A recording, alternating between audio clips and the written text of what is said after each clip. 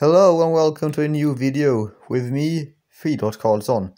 In today's video I'm gonna make a review on 3 mocks that I have built, and I call these Reek, Acklay and Nexu. And they are all from Star Wars Episode 2, where they look like this. So I have tried my best to replicate these in Lego, and I am pretty satisfied with the result. And I'm now gonna show each of these 3 individually, and we'll start with Reek. Here we have Reek, and this is what he looks like next to his movie counterpart. I have to say that they are pretty similar, and I am very satisfied with what I have accomplished with this mock. I'll start with showing him from some different angles, but he does look the same from every angle, so there is not much difference, but I would say that the best way to describe this beast is a space rhino. I really love this design with this huge bulky body with this hunch at the top. And there are also 2 studs here at the top, so you can place a minifigure there. So I'm gonna take Princess Leia and, well, where she sits.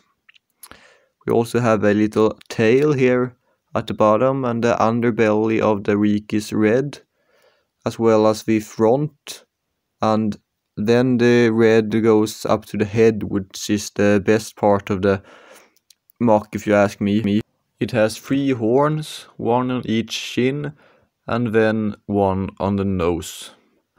It also has what is supposed to be a piercing in the nose, which is actually a black tooth, but it looks pretty good. Also, the head is not smooth to show the rough skin that the Reek has. The eyes are pure black, and he also have some studs on the sides.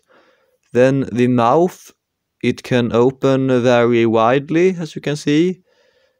And it has 2 wide white teeth to show that it is a herbivore. And then it also has a tip of the chin here, as you can see. The head is attached with a mixel ball joint, so it can move in basically any direction. Works very well to me. Then we only have the legs left to take a look on, and I am pretty satisfied with those. In order to create this angle, I use some hinge joints, so they can all be turned to straight if you want, but I don't think that looks very good, so I prefer to pull them out like this. I used tiles to hide all the studs, and then you can see a two or a hoof, or what you want to call it, that is made of a pyramid 1 by 1. The legs are attached with regular ball joints, so they can turn in basically any direction. So they're very, very good. For instance, he can stand on his back legs like this, like if he's charging or something. So that was everything I could say about the Reek. Now let's take a look at the next beast. Here is the Acklay, and this is what it looks like next to its movie counterpart. So I think it is pretty good, but there's something with the head that feels off to me, but I can't really tell why. And also the legs looks too skinny and fragile, except for the front legs, but otherwise I'm pretty satisfied. I can show it from some different angles. Just like the Reek, it is symmetrical, but I turned around otherwise. This is like a big space crab or insect or spider or something in that way, and it looks very cool, even if my mock here is not as strong as the original.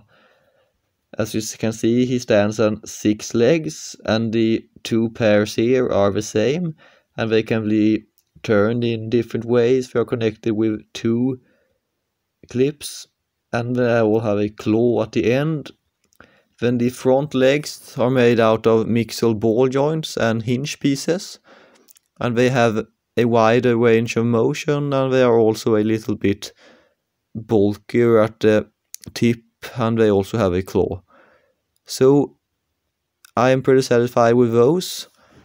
A problem with this mock, however, is that it is hard to make it stay steady.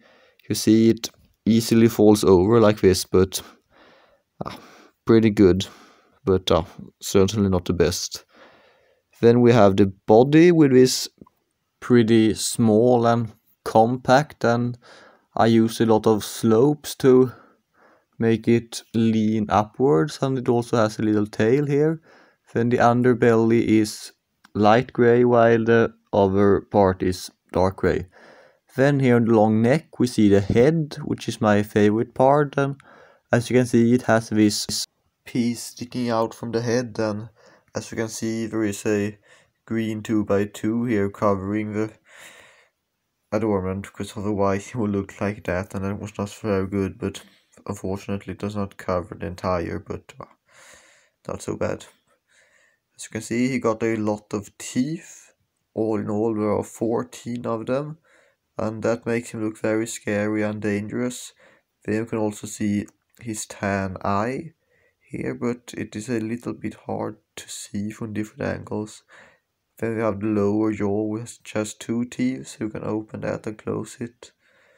Then the big complaint about this is, if you look at it from upwards, you can see the white pieces that the teeth are attached to, so it's best that you look from this angle. So, now let's see if we can make him stand again. So, yeah, it worked. So, that was the Acklay. Now let's move on to the last piece. Here is Nexu, and this is what he looks like next to his movie counterpart.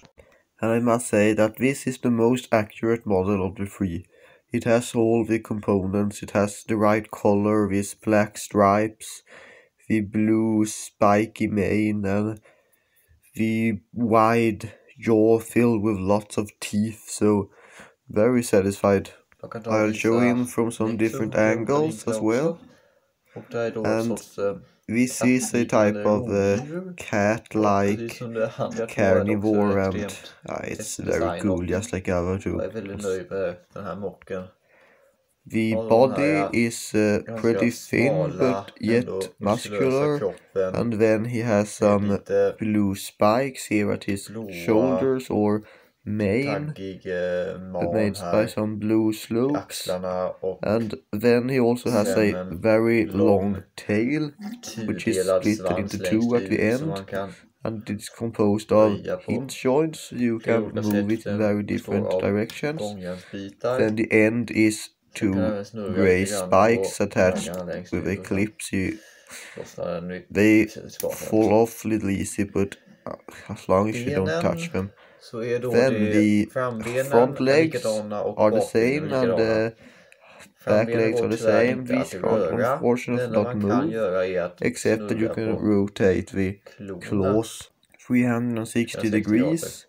And that's pretty cool. It also has some stripes, but my complaint about the legs is that they are too close to each other, and that's look a little bit weird, especially when the back legs are not as close to each other, but I like them either way. Then we have the back legs here, and they are attached with mixel ball joints, so you can touch them. Oh, it's full off, but yes, you can move them in very many directions, and it also has some stripes. It has a little bit strange form, as it just sticks out a piece here, but pretty cool. Then we have the head, which is my favorite part of this mock. It has a lot of white teeth here in its wide mouth, make it look very bloodthirsty. It also has 4 red eyes here. Very cool. It also has some nostrils and some blue spikes at the head. Then, as you can see, you can open up the mouth very widely, And he has a pink tongue there. Looks very cool. Sen kan de stänga den. And then it can close like that. You cannot close the whole way because the teeth is in the way, but I don't think it needs to be closed more than that. So, that was the Nexu. Probably my favorite of the three, but I'm not sure. Yeah, that was all I had for this video. Thanks a lot for watching, and I see you in the next.